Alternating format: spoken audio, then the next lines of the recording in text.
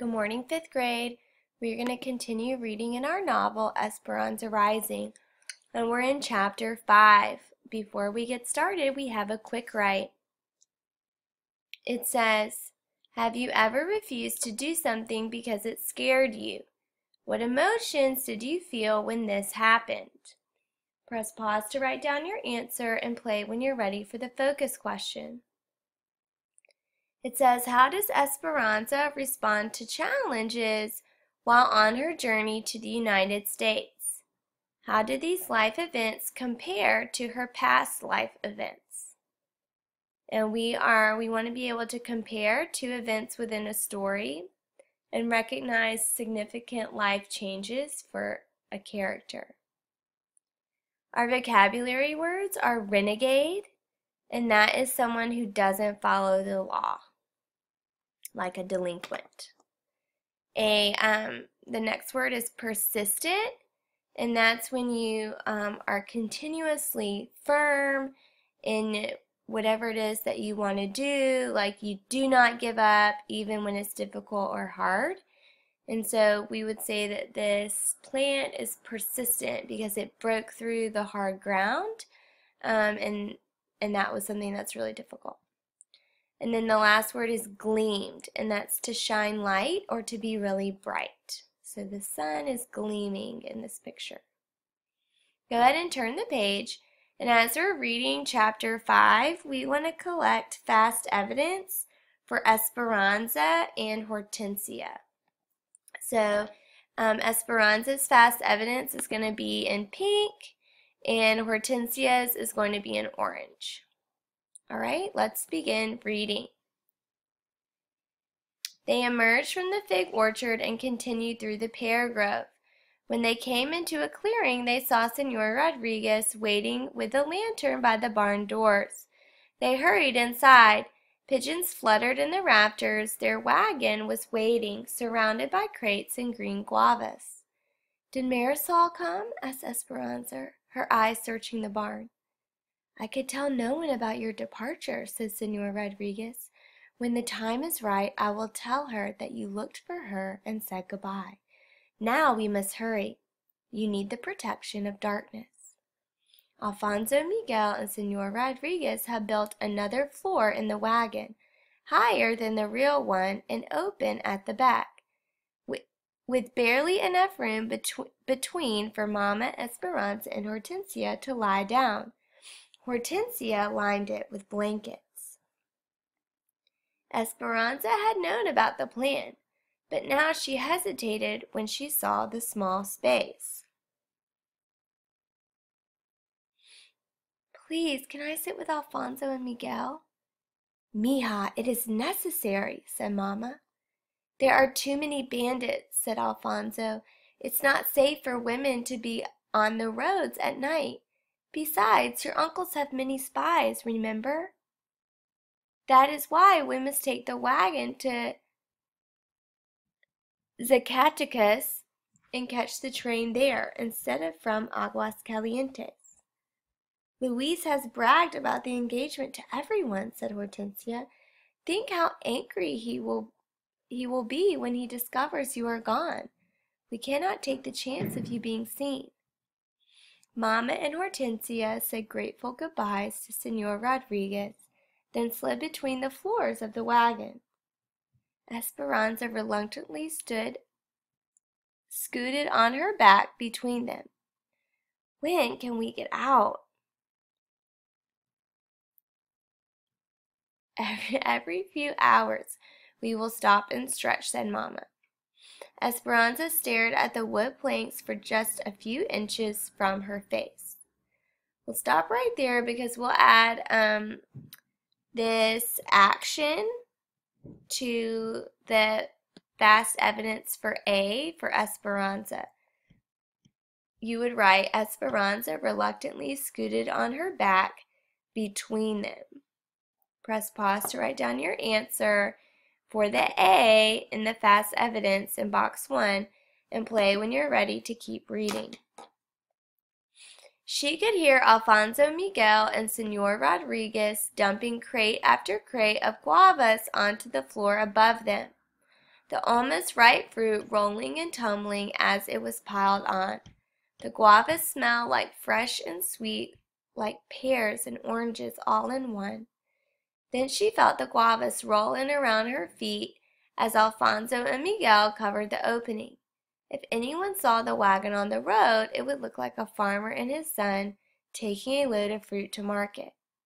"How are you?" Alfonso asked, sounding far away. "We are fine," called Hortensia. The wagon pulled out of the barn and the guavas shifted, then settled in. It was dark inside, and it felt like someone was rocking them in a bumpy cradle, sometimes side to side and sometimes back and forth. Esperanza began to feel frightened. She knew that with a few kicks of her feet she could get out, but still she felt trapped. Suddenly she thought she couldn't breathe. "Mama!" she said, gasping for air. We'll stop right there because we have some information about Esperanza.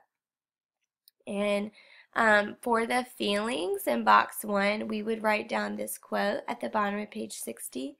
Esperanza began to feel frightened. She knew that with a few kicks of her feet she could get out, but she still felt trapped. Press pause to write that quote for the feeling in box 1 and play when you're ready to keep reading. All right, we would also write down this thought where it says, "Suddenly she thought she couldn't breathe." We'll write down that quote in the T for box 1. Press pause to write down your answer and play when you're ready to keep reading. And we would also write down this saying where she screams out "Mama" as she's gasping for air. Silently write that in the box for S. Press pause to write down your answer and play when you're ready to keep reading. And another saying you could write down is this part on page 59 where she says, "When can we get out?" If you have room, you can write that down in the S box. All right, and for Hortensia, we have evidence that she says, "We are fine." So you can write that down in the S box for Hortensia. Press pause to write down your answer and play when you're ready to keep reading. We're at the bottom of page 60. "Right here, Esperanza, everything's fine." "Do you remember," said Hortensia, taking her hand, "when you were only 5 years old and we hid from the thieves? You were so brave for such a little girl. Your parents and Alfonso and the other servants had gone to town, and it was just you and me and Miguel in the house. We were in your bedroom, and I was pinning the hem of your beautiful blue silk dress. Do you remember that dress? You wanted it pinned higher so your new shoes would show." All right, we'll stop right there because we have some sayings from Hortensia. She's trying to help Esperanza remember a time when she was really brave, and this hopefully will take Esperanza's mind off of being trapped in the wagon. And so you can write down this quote in the sayings box if you have room. If you don't, you can carry it over into the T box because we don't have any thoughts for Hortensia. All right, when you're ready, we can keep reading in the middle of page 61. Esperanza's eyes were beginning to adjust to the darkness and to the pitch and roll of the wagon. And so we're seeing that as Esperanza is remembering the story, she's starting to kind of calm down. "Miguel ran into the house because he had seen bandits," said Esperanza, exhaling. She remembered standing on a chair with her arms outstretched like a bird, ready for flight, while Hortensia fitted the sides of the dress. And she remembered the new shoes, shiny and black. "Yes," said Hortensia. "I looked out the window to see 6 men, their faces covered with handkerchiefs, and they all held rifles. They were renegades who thought they had permission to steal from the rich and give to the poor. But they didn't always give to the poor. They sometimes killed innocent people." "We hid under the bed," said Esperanza, "and we pulled down the bed covers so they couldn't see us." She remembered staring straight up at the bed boards, much like the boards enclosing them in the wagon now. She took another long breath. Okay, and so as Esperanza's remembering the story, she's able to take some deep breaths and kind of calm down.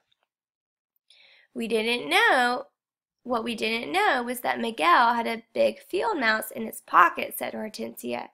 "Yes, he was going to scare me with it," said Esperanza. The wagon creaked and swayed. They could hear Alfonso and Miguel murmuring above them. The persistent smell of the guavas filled their noses. Esperanza relaxed a little. Hortensia continued. "The men came into the house, and we could hear them opening cupboards and stealing the silver. Then we heard them climb the stairs.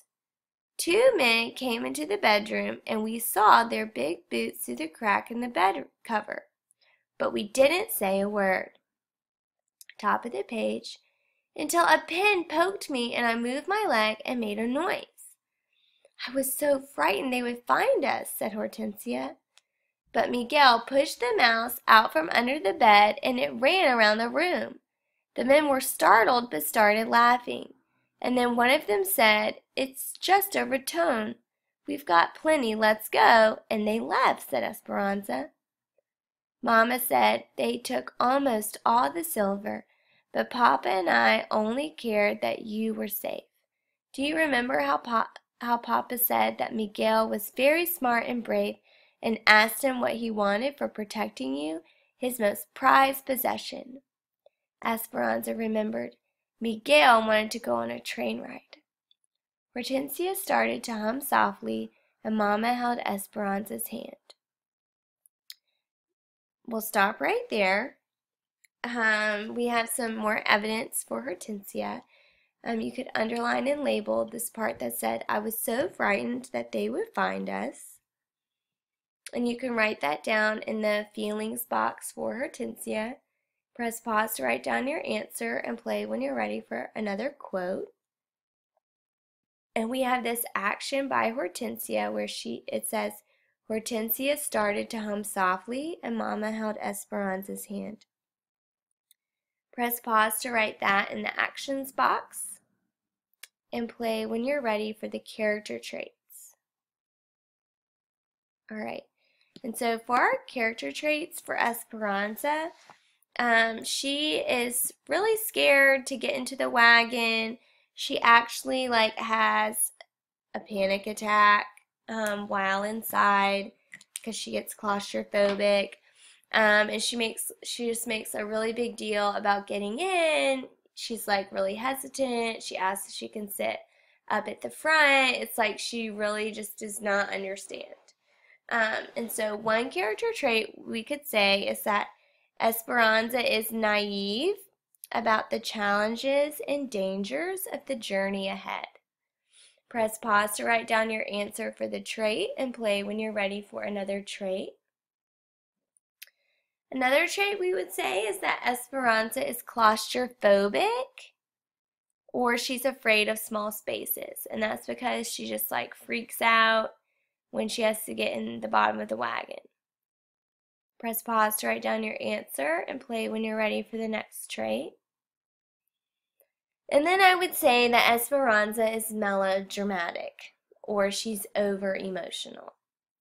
Press pause to write down your answer and play when you're ready for Hortensia's traits. And it's really sweet how Hortensia responds. She lined the wagon with blankets. She, tries to be reassuring to Esperanza, and then she just takes her mind off the whole situation by reminding Esperanza of a time when she was really brave. And so we would say that Hortensia is compassionate.